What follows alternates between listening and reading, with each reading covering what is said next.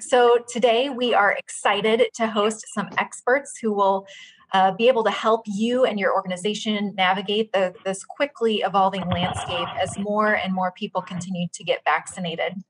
For those of you that don't know me, I'm Tiffany Tauschek, and I'm the COO at the Greater Des Moines Partnership.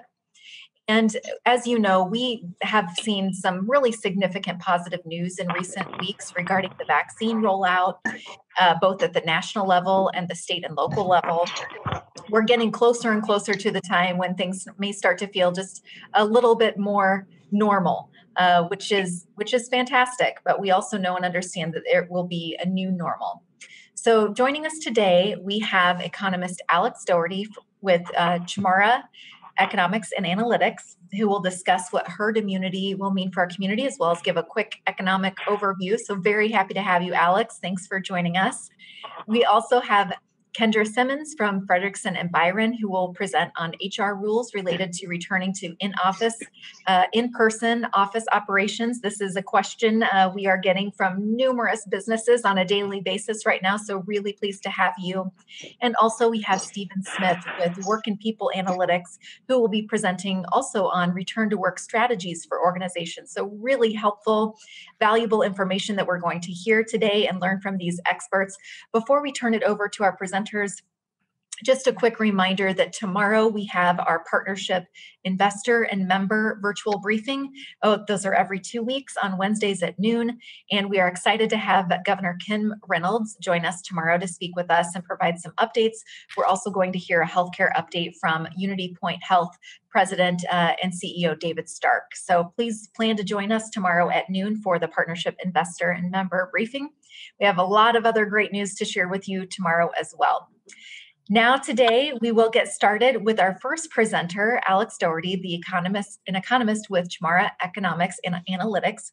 Please feel free to leave any questions that you have for Alex in the chat, and we'll facilitate those questions as time allows. But with that, I will again pass it over to Alex. Alex, so happy to have you. Thanks for joining us today. Thank you very much, Tiffany. I'm going to go ahead and share my screen.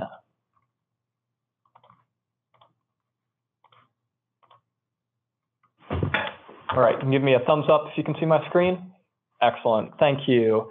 So thank you very much for having me today. As Tiffany said, I'm Alex Doherty. I'm an economist. I've been with Chmura Economics and Analytics for almost 7 years now. I work on a variety of projects from our economic impact work to anything involving labor market information and survey work.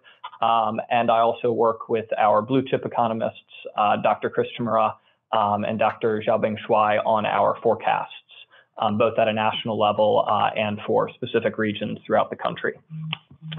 So what are we going to talk about today? I'm going to give a quick economic overview for the nation and then kind of focus on herd immunity and answer a question that might be in your mind of why economists might be diving into medical data and providing a forecast for herd immunity. What are we doing there?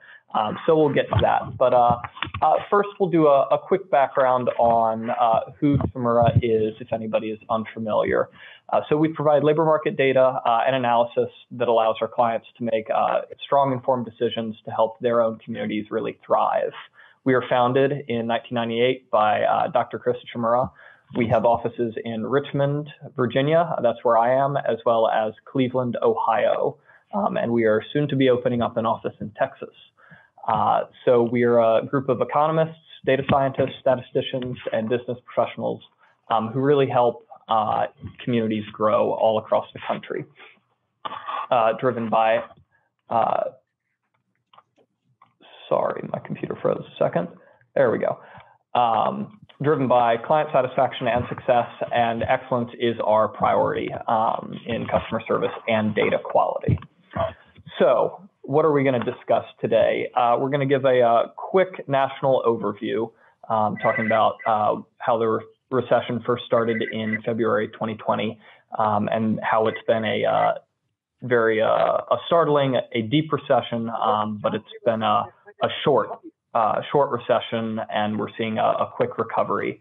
And then we'll get into kind of what employment rebounds at a national level might look like, and then we'll really get into herd immunity and why that's needed for a full recovery and what a forecast for herd immunity looks like. So for the national economy, pre-COVID, the economy was very fundamentally sound.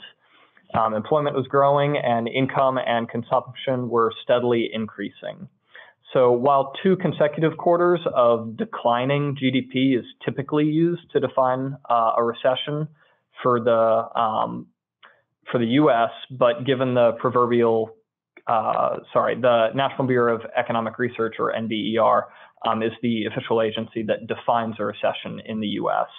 But given the kind of proverbial cliff that we fell off last February, or really last March and April, they didn't really wait to see 2 quarters of GDP decline. In June 2020, they declared that a recession actually had begun as of February 2020. So what does that actually look like?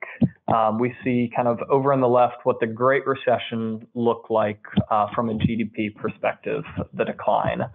And that's really dwarfed by the major drop in GDP we saw in the first quarter in 2020.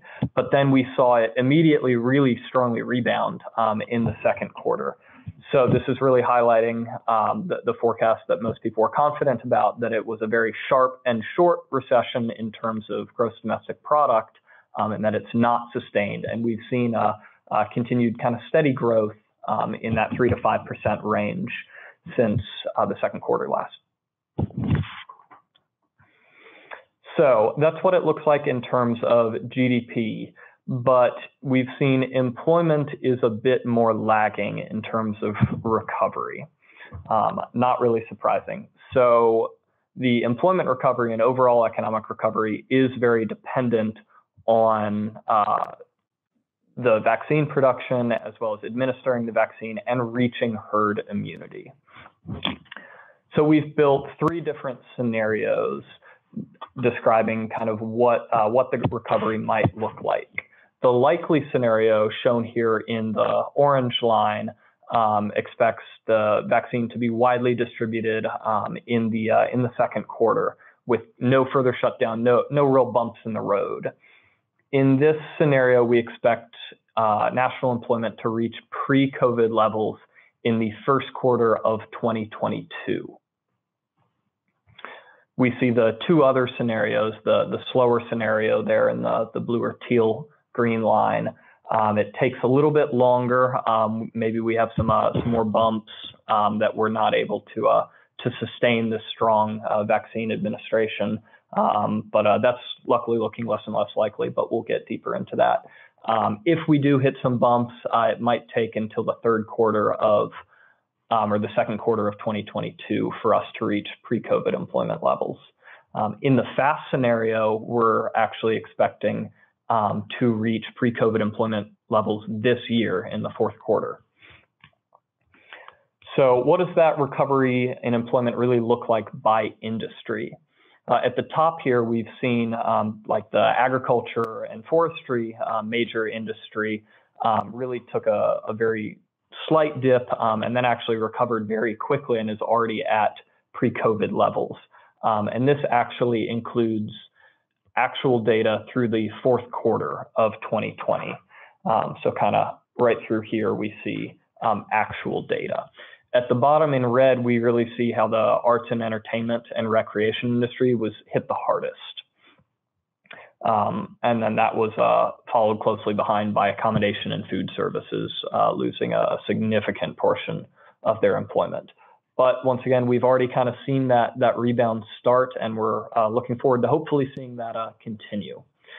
Now, this next slide, we're going to take off those bottom 2 hardest hit industries and kind of look at what's next hardest hit.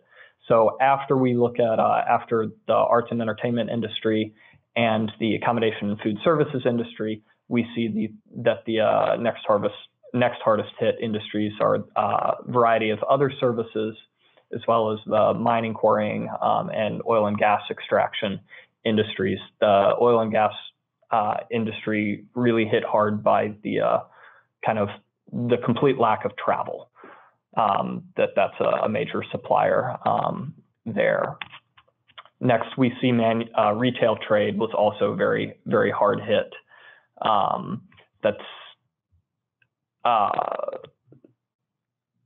We've seen a bit of many retailers were actually hit harder than that red line might actually show, because some of this is buoyed by online shopping really helping several retailers keep up. But for retailers that can't or don't offer online shopping, then their employment suffered even stronger than this may show. And then here we see manufacturing and construction also taking a harder hit and taking a look at what their recovery might look like over the next several years. So in order to kind of get that recovery, we really need to continue our strong steps in vaccine administration and really reach a level of herd immunity. So we can talk about, now we'll talk about kind of the status quo and what Chmura's forecast for herd immunity looks like. So where are we now? Well, we see in the bottom right here, we're looking at the number of confirmed daily COVID infections across the US. So while the US is over 540,000 deaths attributable to COVID, the good news is that we've seen a huge drop in COVID cases and hospitalizations over the past couple months. Medical experts have attributed this decrease to a variety of factors, including one, return to baseline travel rates after the winter holidays, two, improved usage of face coverings and social distancing, three, less COVID tests actually being taken, and four, the very beginnings of herd immunity via those who have both already been infected and those who have received the vaccine. So while this trend is very positive and we hope it continues, we see the dotted line that the daily infection rate is still at a higher level than it was throughout most of fall 2020. So will this trend of decreasing cases continue? That's a bit of a question. It looks like it's flat now, but that is a major question that I'm sure many of you have seen across the news lately.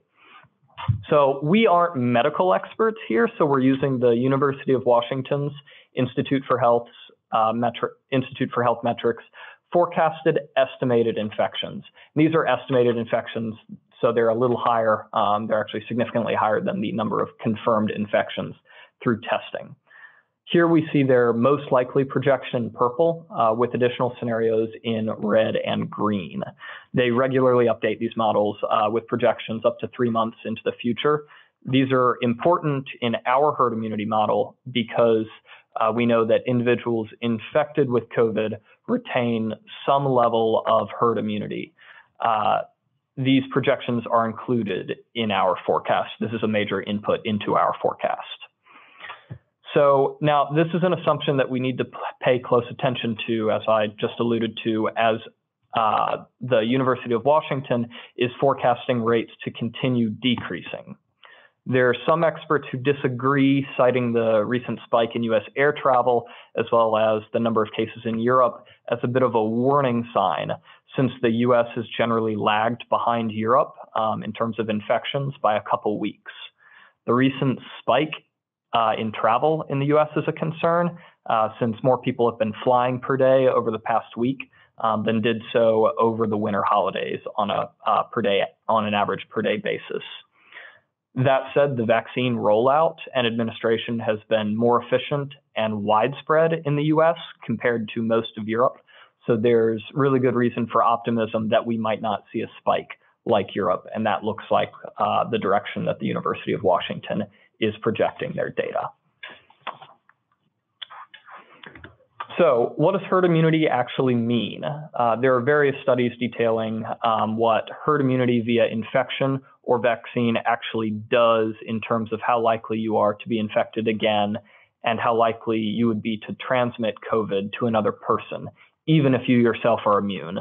But the common understanding is that if you're immune via previous infection or via vaccination, you're extremely unlikely to develop serious illness that would require hospitalization. So that's great news. And for all intents and purposes, that means that the US will likely see a return to normal as this level of herd immunity is reached. Some rosy predictions have come out recently saying that we're on track to reach herd immunity as early as April. Now, while all COVID forecasts, including our own, must be taken with an abundance of caution and grain of salt, this kind of feels unattainable. So to reach herd immunity as early as April, we'd require several things. An overnight ramp up to over 4 million vaccine doses being administered per day, as well as current infections continuing to decrease at a pretty fast rate. And nearly all infected individuals would need to retain near 95% plus immunity from as early as March 2020, which we don't have the data on quite yet. So this is showing that in our optimistic and kind of most likely forecasts, we're projecting herd immunity for the nation in late summer, in August in the optimistic scenario, and September in the most likely scenario. And you can see kind of how the optimistic and most likely scenario lines, the green and gold lines there, are really trending very close together. That's a good thing. It's because the vaccination efforts have been so successful that we've really seen the trend really approach kind of what we believe might be the maximum level of vaccine administration could be for the country. But we'll get into all of that now. So we're economists. So whenever we build models, we have to have certain assumptions in them. So here we have several that go into this model that I'll go over now. So these are the other assumptions. The current vaccine contracts are for Moderna and Pfizer to each provide 300 million doses, 300 million each from Moderna and then another 300 million from Pfizer. These are the 2-dose vaccines, so that's enough in total to vaccinate 300 million Americans. There are also 2 separate contracts with Johnson & Johnson to provide a total of 200 million doses of their vaccine, which is enough to vaccinate 200 million Americans, as this is a single-dose vaccine. So combined total, we have enough to vaccinate 500 million Americans, which is more than enough under contract, since the US population is about 328 million. While the Pfizer and Moderna manufacturing process has generally been smoothly accelerating, production for the J&J, the Johnson & Johnson vaccine, has seen some more delays. While this vaccine only requires a single dose, their ability to meet their contract timeline, which is 100 million doses delivered by the end of June, that's their initial contract, their ability to meet that is going to have a strong impact on our vaccination efforts, and in turn, our progress towards herd immunity. So that's something that we're going to have to watch very closely. Now, as of yesterday, over 82 million Americans have received a single dose of vaccine, including 45 million who are fully vaccinated per CDC. This is fantastic. This is, if we're get really into the stats on this, I'd say this is hitting the 95th level of confidence, 95th confidence interval for this, which I think was a tweet by Nate Silver, if anyone follows 538. That 82 million, that's 1 in 4 Americans. So 25% of Americans have received at least 1 dose of the vaccine. On average, over the past week, the US has been administering about 2.5 million doses per day. When we were just getting started with vaccine development and kind of looking at that timeline, there were interviews with experts all over the place. The rosiest predictions said that the US would be able to administer at most 3 million doses per day. So this ramp up is phenomenal. This is hard to be doing a whole lot better than this. That said, we could very much exceed these rosiest predictions. Moderna and Pfizer recently announced that they're soon going to double the amount of vaccines distributed per week. So the current bottleneck in vaccine administration is the supply of vaccines. But if Moderna and Pfizer are successful in doubling their vaccine production and distribution, the bottleneck could switch to logistics, meaning can states and localities actually administer vaccines as fast as they receive the doses? And that's just a fantastic problem to have. Being able to possibly exceed 3 million doses per day would be phenomenal.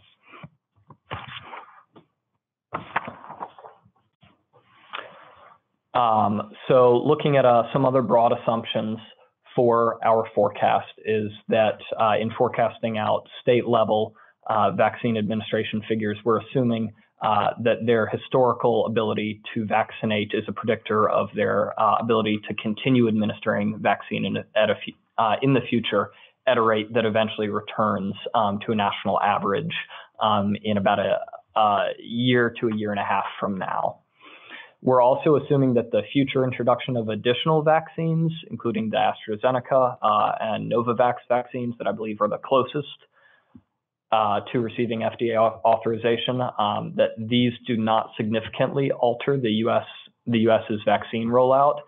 We are keeping an eye on the AstraZeneca vaccine since it looks like they might be getting close there. It looks like there's some mixed messages in the news about the effectiveness of that, but we are keeping an eye on that. We're also assuming that 80% is the threshold for herd immunity. So either via vaccine or via retaining antibodies via a previous COVID infection, 80% of the country would need to be immune to reach herd immunity. The recent studies, I believe, have shown that the majority of infected individuals retain antibodies that likely provide immunity to COVID for at least 6 months. And that number doesn't drop off a whole lot at the 8-month time frame. So we're looking forward to hopefully that number continues to stay relatively high, and that we retain immunity for more than 6 months, more than 8 months. So that's another strong trait, silver lining of this that's helping us reach herd immunity faster. We're also assuming that 80% or higher of the U.S. population are or become willing to receive the vaccine. This has trended upwards in recent months. In February, it was at 77% from a Kaiser Family Foundation poll and study. And we're also assuming that vaccines maintain high levels of efficacy against new and existing strains or variants. So this is another thing that we're watching closely. The faster we vaccinate, the less of a chance the virus has a chance the virus can mutate and develop existing variants. So if we vaccinate faster, the less of a concern mutations are, since they need new hosts to mutate. The current vaccines have shown a strong level of efficacy against the strains that are out there. I believe the B117 strain that's going throughout Europe is concerning, but the vaccines are still providing a strong enough protection against that strain. So what does this herd immunity look like at a state level? So here we have a map of the country, and we look at the states in green are going to be the furthest along towards herd immunity, and these are the states that we believe are going to reach herd immunity the fastest and the earliest. So we see Alaska, New Mexico, and West Virginia, as well as the Dakotas really leading the U.S. On a positive note, we see Iowa also in green. Iowa is ranked 17th in first doses administered, meaning 26.8% of Iowans have received at least the first dose of the vaccine compared to 25% for the nation. And Iowa ranks 8th in full vaccinations, meaning that 16.3% of Iowans are fully vaccinated compared to 13.6% for the US. And these numbers are as of yesterday morning. So in the optimistic scenario, we're projecting the states in green here, Alaska, New Mexico, and South Dakota, to reach herd immunity in July of this year, and that'll probably be towards the end of July. In light green, we see 31 states expected to reach herd immunity in August, and that includes Iowa. So that's great news. And then we see 16 more reaching herd immunity in September, shown in the light blue here. We have Utah and actually the District of Columbia are the greatest lags in terms of reaching herd immunity there. In the most likely forecast, it's very similar. We see 22 states reaching herd immunity in August of this year and 24 in September. Under this scenario, once again, we see Iowa reaching herd immunity in August in this scenario. So early August in the optimistic and kind of later August in the most likely scenario for Iowa. So overall, don't worry, the crisis will end. Sharp and short, hopefully will apply not only to GDP, but when we look back several years from now, also to reaching herd immunity, that all things considered, this was a very about as quick of a recovery as we could have possibly expected. We're hoping that continues and that we reach herd immunity in late summer this year. That would be fantastic. National recession still expected, sharp and short, not sustained for GDP. Employment is going to depend on reaching herd immunity, but optimistic that we will see an employment rebound either by the end of this year or hopefully early next year. And with that being said, I'll open it up to questions. Thank you all very much. Thanks, Alex. Just fascinating information, and thank you for updating everything just even from yesterday. So very, very relevant information. Thank you. We do have time for a question or two. If you have a question, feel free to drop it in the chat. While we're waiting for those questions, just want to say again, thanks, Alex, for taking time to join us, and also a big shout out to Partnership Research Manager Marlena Bendersky, who set this up and was key in connecting us to Alex. So Marlena, thank you so much for your leadership and connecting us to this great resource. One question, Alex, you touched on this, but I want to make sure that I have clarity on it. So the modeling regarding herd immunity and timing, it does include the COVID variants that we are seeing and hearing about in the news today. Correct, it does. The current vaccines are effective enough against the current variants to continue providing us with that level of herd immunity. As more data comes out, we'll keep monitoring it, but I think we're okay for now for the variants. But the motto is definitely vaccinate, vaccinate, vaccinate, and think positive and test negative for sure. Well said. Well said. We agree. I do have a quick question that was sent to me. Can you clarify that the 80% is not just vaccines, but also factors previous infections and whether or not they've been vaccinated? Yes, that reaching 80%, that timeline in our model includes both those who are vaccinated as well as those who are retaining immunity from previous infections. So I think the most recent study out of a medical journal in the UK showed that 99% retain immunity for the first 3 months, and that doesn't drop very far. I think it drops to about 95% at about 6 months out, and down to 87% at 8 months out, if I'm remembering those numbers right. So retaining strong immunity from previous infections, yes, those are included in the forecast. Thank you. Thanks, Alex. We have another question that's been dropped in the chat from Lisa Morgan. Has there been any research on whether people have natural immunity to COVID-19? I've seen some hypotheses there. Natural immunity, whether through things like blood type or other genetic factors, we don't have those included in our model, but those are things that we will include once there's a strong publication or a strong reason to include that in the model. But hopefully there are some natural immunities there. Thank you. And another question, can you point to any areas of the economy that may have been overbought that may depress demand in the future? That may have been overbought? Yes. Not sure if that's the intention there. Jeff, feel free to clarify if you're able. Yeah, so there was that, can you hear me? Yes. Yes. So there was that graph that showed the recovery of various areas of the economy, that may have suffered a loss of demand that they're going to make it back. What about other areas that might have experienced a lot of demand during the pandemic because of the pandemic?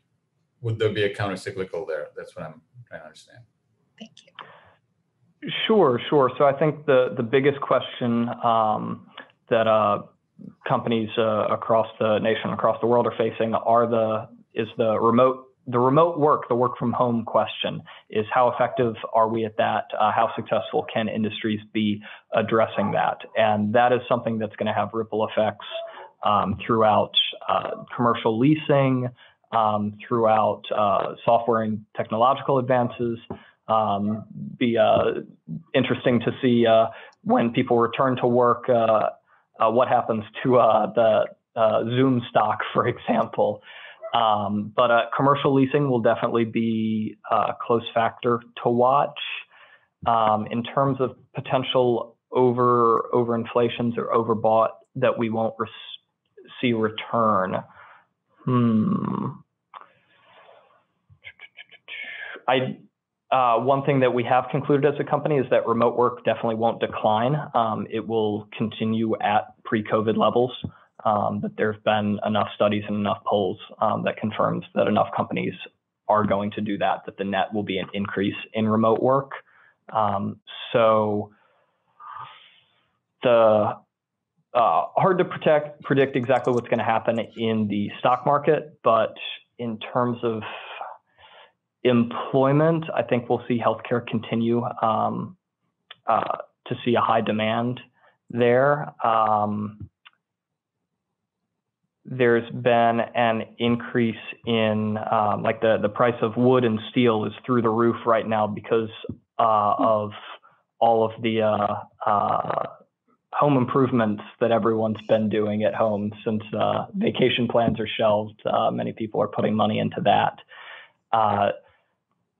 So it's an interesting thing. Sorry, I'm waffling a bit, but it's definitely going to be interesting to follow to see exactly what's going to what some serious long-lasting effects could be. Thank you. Thanks, Alex. Thanks, Jeff, for the question and for clarifying for us. Alex touched on this. I think this is a great time for us to transition and talk about the returning to work in person and hybrid. There's a lot of discussion about from employers and interest in bringing employees back in a safe way. So thank you again, Alex. Really appreciate your time and expertise today. And now we are going to introduce Kendra Simmons from Fredrikson Byron. She's an attorney. Thank you so much, Kendra, for joining us. And please, again, feel free to leave questions for Kendra in the chat. But please share with us what you are seeing as best practices as it relates to returning to in-person work in the office. Yeah, thanks for the intro, Tiffany, and to Alex and Jeff with a question for actually providing kind of the perfect segue into the legal and I think HR side of returning to the office and returning to work. Like Tiffany said, I'm Kendra Simmons. I'm a partner at Fredrikson Byron, where I focus on employment advice and litigation from a management or employer perspective. And really pleased to have the chance to speak with you all today. Over the past year, it has been a very interesting time to practice employment law, and it is certainly a welcome change to be looking forward at this point, and I think optimistically about what a return to the workplace looks like. So Angie, if you don't mind flipping to the next slide, I'll preview the agenda here. We'll first get into the future of the workplace, and specifically the remote environment versus returning folks in person to the office. I agree with Alex that I think what we're going to see long term is a net gain in remote work. And so we'll go over the rules and the effects of that. We'll then get into issues related to vaccination and the rules and trends surrounding that, as well as inquiries that you can make to your employees in returning to the workplace about their personal and family health. So with that, let's jump right into it and talk about the future of the workplace. So first, we have to take a look at what the rules are. And I have included links on these slides, and my understanding is that these can be made available to attendees after the webinar. So I've included the links here because in the time that we have, it is really only possible to scratch the surface. But I will just highlight that the two, in my eyes, main authorities that you should be aware of from an employment perspective as far as return to work guidance are the CDC and OSHA. And the CDC's guidance, of course, is what we've all been hearing about for a year plus now, right? Wash your hands, disinfect, wear face coverings, social distance, all those things are still in place. Even once we start returning folks to the workplace, and even if they are vaccinated for at least some period of time, we will have to maintain those same safety measures. And the image here on the right of the slide is the hierarchy of controls that you can access on the CDC's website. And what you as employers really have the ability to do, I think, starts in the middle. And it may be difficult to see, but the hierarchy for us starts with the engineering controls there in yellow. And so as employers, you should think about what can you do from an engineering perspective in your workplace as far as, improving the ventilation systems, for instance, and the circulation of air in the workplace, and what that can do to help reduce exposure within the physical workspace. Then we jump to administrative controls. That is what is along the lines of, alternating schedules, perhaps, making sure that you don't have everybody in the work or the break room all at once, that type of thing. And then kind of I don't mean to say last resort in a negative way, but PPE is there at the bottom of the hierarchy, because that is really, kind of if all else fails or as a backstop, we need to continue to wear face coverings and other PPE, because that's really kind of the last line of defense, essentially. And then, so that's the CDC. But then as it relates to OSHA, the Occupational Safety and Health Administration, the thing to keep in mind here is that all employers under OSHA have a general duty to provide a workplace that is free of hazards that are likely to cause death or serious physical harm.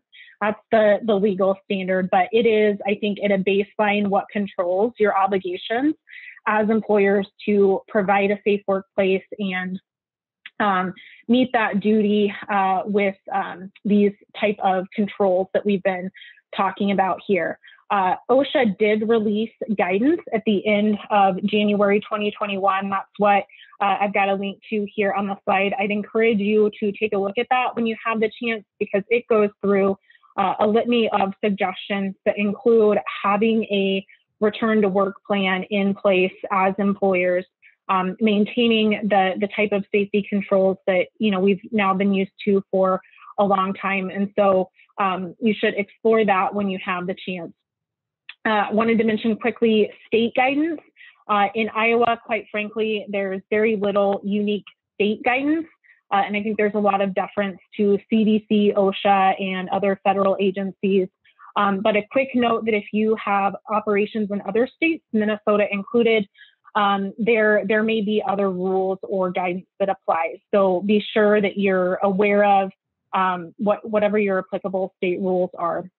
And one of the additional reasons to be aware of what these rules are is that there could be immunity from liability. If someone believes that entering your physical space caused them to contract COVID, as long as under Iowa law, you're following the applicable guidance, there is some immunity offered there, but that doesn't necessarily touch on employment immunity because there could be work comp issues, etc. So at a high level, those are the rules that we're dealing with. If you can flip to the next slide, Angie. This then takes us to, okay, with that guidance in mind, what is the best plan for your workplace as far as remote versus in-person operations? And the first suggestion I would have is that if your workplace is currently operating remotely in any respect, you should document how it's going.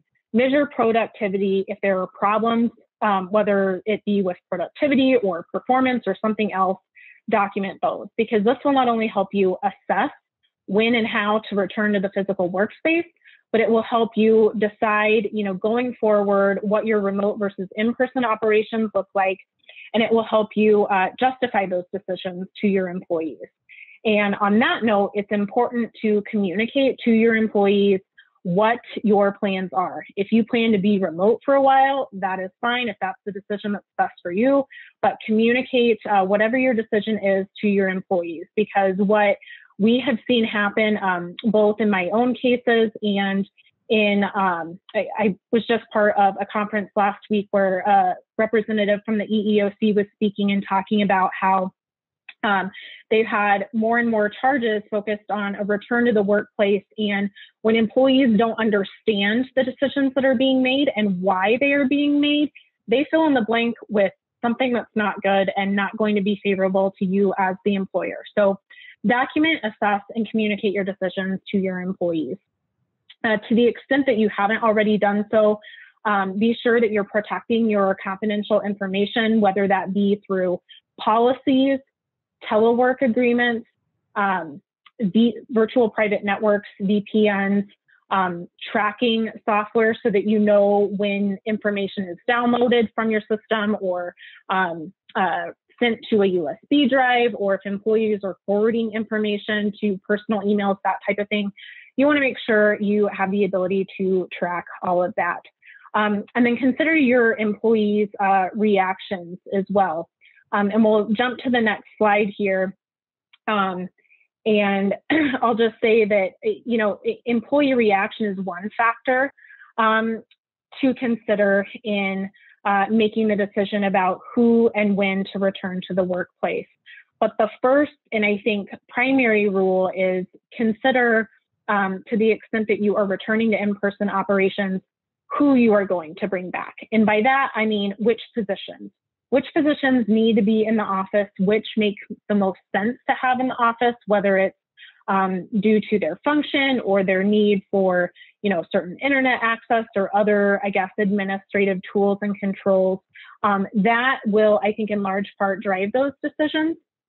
And from there, consider whether or how to open it up. This conference I mentioned earlier from last week included a representative from Google who said that after kind of making certain decisions about who needed to be in the physical workspace going forward, they opened it up to their employees and took surveys and really left it in large part to what employees wanted to do, which is a little, I don't want to say frightening necessarily, but I think more open-ended than I would probably be comfortable with, but it is certainly an option. To the extent that you are beginning the process of reopening, you can also consider reopening in phases or alternating schedules. That is one of those administrative controls I referenced earlier, and certainly a way to reduce exposure in the workplace and make sure that you don't have so many employees in the office at once that they don't have room to social distance and that kind of thing. As I mentioned earlier, you'll need to consider safety measures, continue those, continue having employees, wear masks and that kind of thing, social distance, all those safety measures. But then consider, even if and when you return to the physical workspace, offering employees a remote option under certain circumstances. And this gets to Alex's point about the net gain in remote work after the pandemic ends, or when we're on the other side of this. Their employees are really going to be looking for that kind of flexibility. And so to the extent that you are going to want to attract and retain the top talent, I think employees are really going to be looking for that kind of remote option when it suits them. And then also consider what other aspects of the remote environment you want to keep. Do you want to continue having certain meetings only be virtual, not in person? Do you want to maybe not offer in-person lunch buffets during meetings, that kind of thing? I know I'm going to look at those things differently going forward myself. So at a high level, those are the factors and the rules that you should be considering in making those decisions. And then we'll move on to talking about the vaccine and other health inquiries you can make. The first rule here, or the first and primary question we've gotten is, can employers require the vaccine of their employees? The short answer is yes, as long as you make the right exceptions. And that would be for disabilities, or if employees have a sincerely held religious belief that would restrict them from getting the vaccine. At a high level, those are the exceptions that you need to be making. And there's been some, I would call it academic debate about whether the FDA's emergency use authorization changes the ability of employers to require the vaccine until there is that full authorization, which, as I understand it, should be coming towards the end of the year, though that timeline is a little fuzzy. I have not seen anything to actually contradict that from a legal perspective. So as far as I'm concerned, employers have the ability and the right to require the vaccine if they think that makes sense to them. And due to time, I'll go ahead and jump to the next slide. And the trends that we're seeing are primarily that very few employers are going to actually require the vaccine, less than 10% by all indications. And I'll just candidly say that, as far as the conclusion I've come to is that outside of the healthcare and the long-term care industries, and perhaps some others where employees are in really close contact with each other, requiring the vaccine is probably not going to be worth the hassle. And instead, you're probably better off just encouraging it and potentially offering some of the other incentives I have mentioned there. And then jumping to the next slide,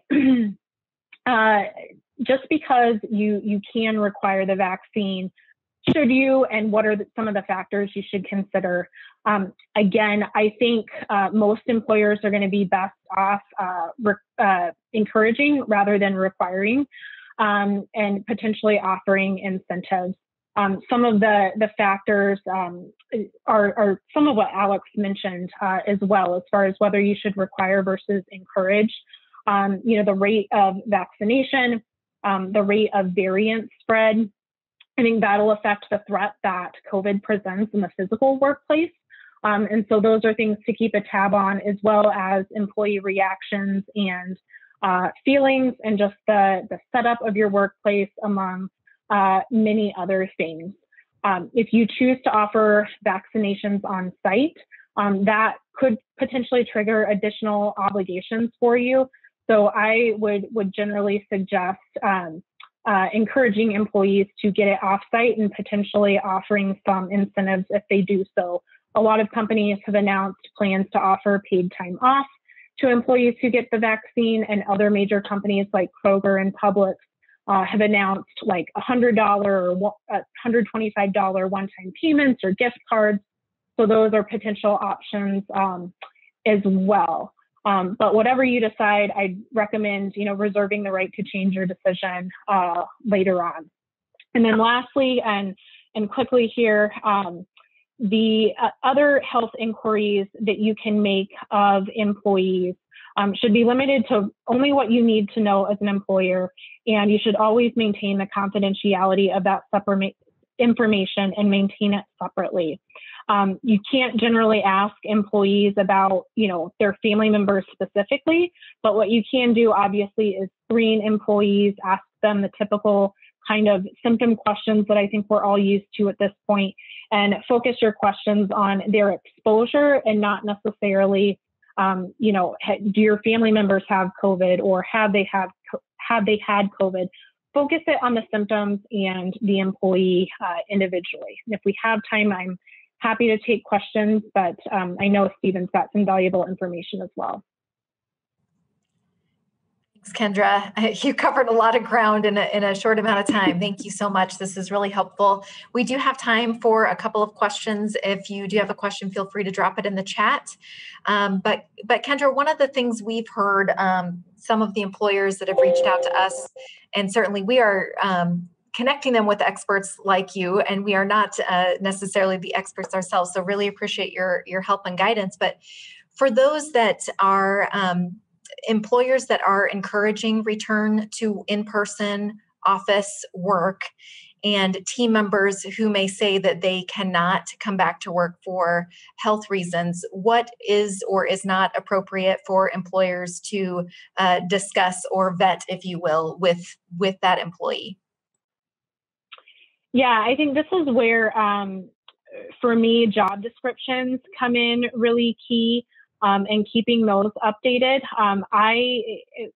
For employers, would recommend that they focus those inquiries on the employer's essential job functions, especially as illustrated in any job description, and ask the employee about, obviously express your sympathy or be empathetic, but explore what their concerns are and the impact that those concerns have on their ability to perform their job functions. And then obviously explore to the extent that the concerns would prevent the employee from returning to the office. If there's an actual disability there, then you have an obligation as an employer to provide a reasonable accommodation. But if you eventually discern that the concern is really just a general fear without a disability behind it, that's where it gets into really fuzzy territory, right? And you have difficult decisions to make. And hopefully that addresses the question, but I could really go for a while on that. Thank you so much. Really appreciate your time and insight and guidance. Again, if anyone else has questions, you're welcome to drop them in the chat. And then Kendra, if you're available to hang on the line and respond to any questions that pop up, we would certainly appreciate it. We are going to...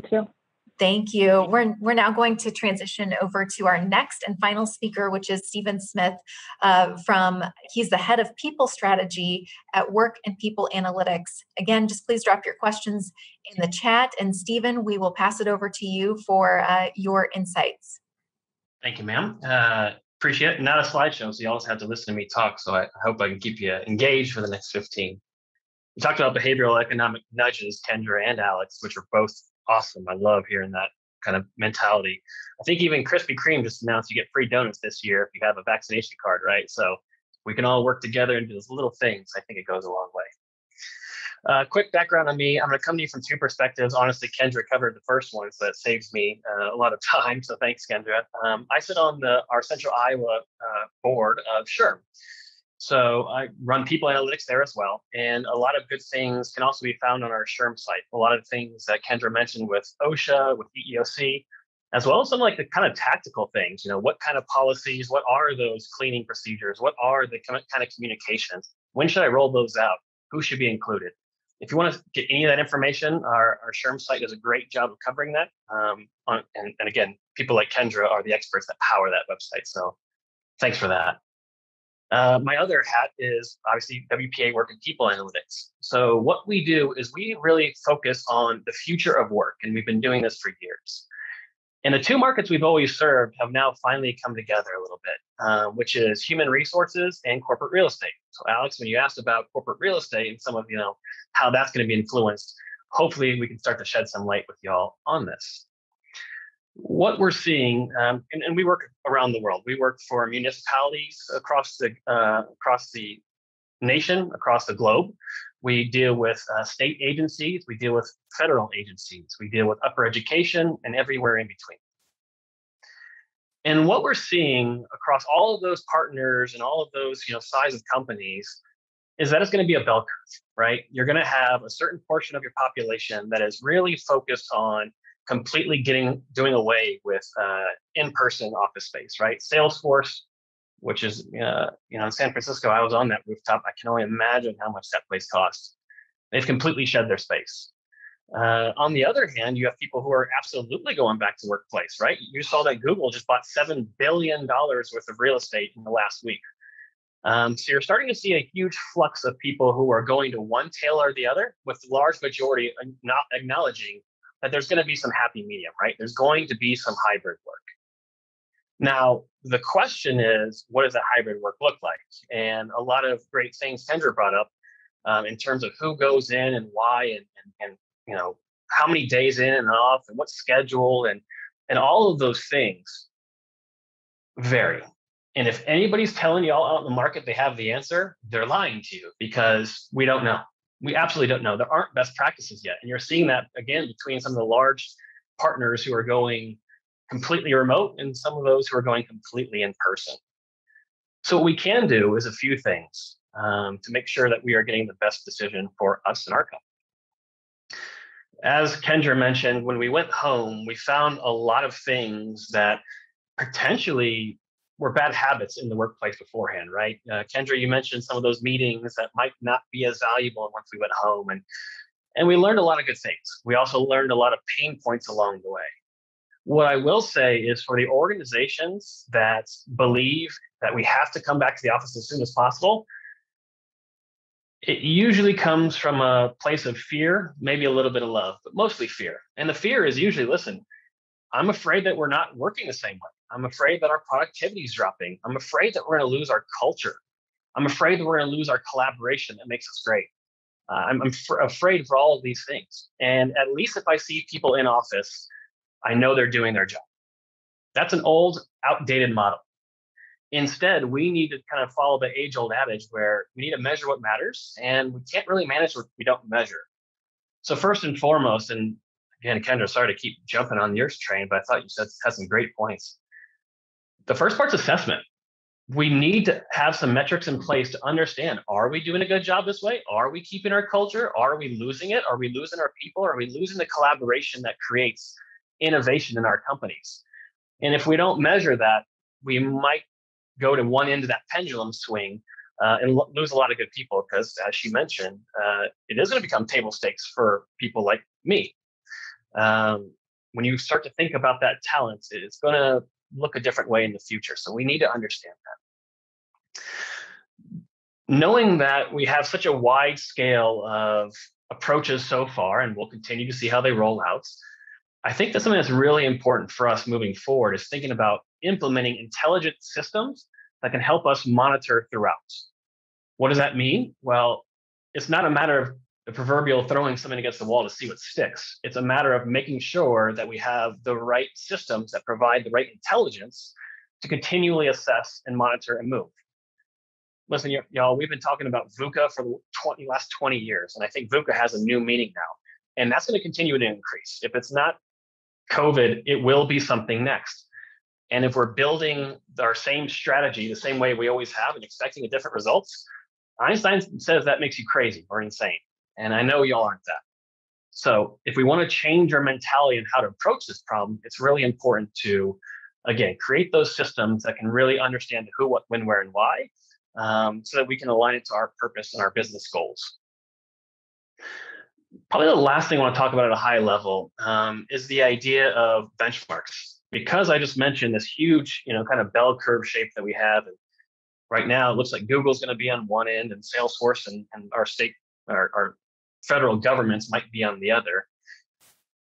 Following benchmarks is going to be really dangerous right now because there is no average. We can get into a statistics conversation, and Alex would love to have that, especially mentioning Nate Silver. But averages aren't going to work for us right now. So if we're trying to follow benchmarks, we're probably always going to fail because you aren't the 50th percentile. You're not the median in terms of who you are, what you do. Your organization is unique. It has different things that it needs to accomplish in different ways from your competitors down the street.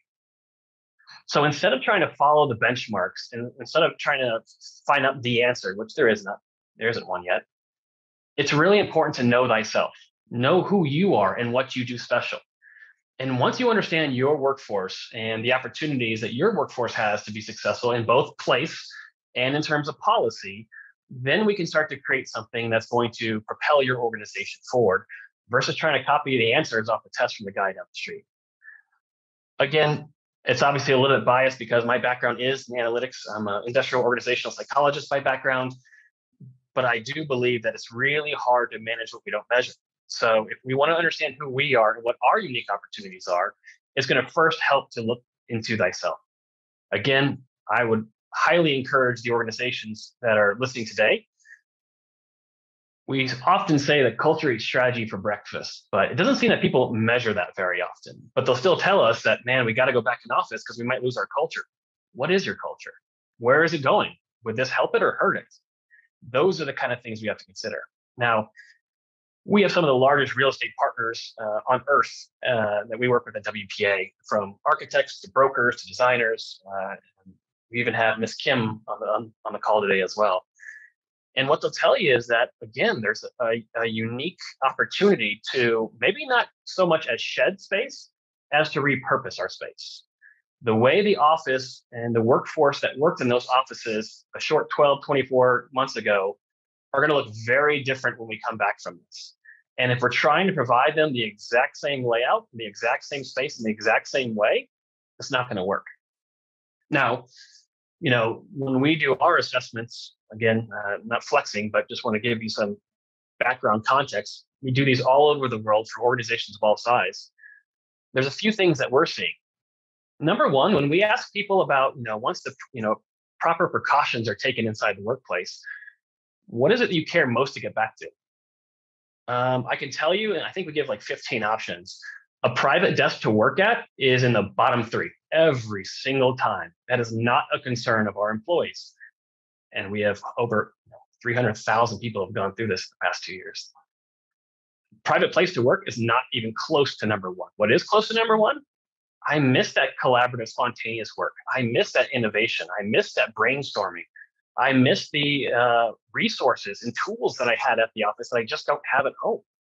Okay, that's a good place to start. Then we find out, well, what kind of work are you doing? What are those behaviors? And Kendra mentioned job analysis or job description, and that's, in terms of legality, huge, but also in terms of understanding who are our people, what are they doing, what behaviors and tasks do those break down to, and how are those best supported? You're going to often find out that there's a lot of tasks for certain types of people, of course. You got to throw in the individual, of course.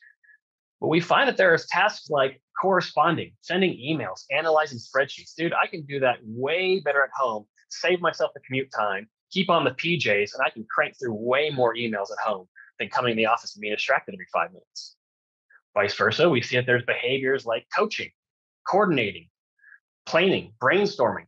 Those activities are very well supported in the office. So if we start to think about what does the new office or the policies of the future look like, it's going to be really important, and even who comes back when and where. What are the internal networks? What is the work you're doing? How is it best supported? And then build on that. I think something that we have seen, as we've gone through our assessments, is that a lot of organizations, and when I say the word design, I mean both policy and, of course, space. Historically, we've always designed for humans. We've designed the space with the human in mind, and then we've kind of changed management it backwards. We reverse engineer to get people in there. Here's a space that we think people need based on what we know about people. And now let's make sure that the right communications are there, the right change management, behavioral economics, all those things. Instead, the shift now needs to go to human-centered design. And although that sounds like a nuance, the difference between designing for humans and human-centered design is tremendous. And it has a huge impact on how we approach this problem, starting with human first, not design first. So again, that's probably a good summation for my last 10 minutes of meandering to say, you need to know who you are. It's great to know what the legality says. That's important, of course, but benchmarks are going to become increasingly worthless. You're starting to see, again, that Google thing last week was huge. Know who you are, what your people do, what your culture is, what your business processes are, and how the workforce reinforces that, and then build some human-centered design off of that. And that's, I think, how we can see our world kind of put the pieces back together in the right way. With that being said, I'm going to pull up the 5 minutes short just in case there's any questions or dialogue.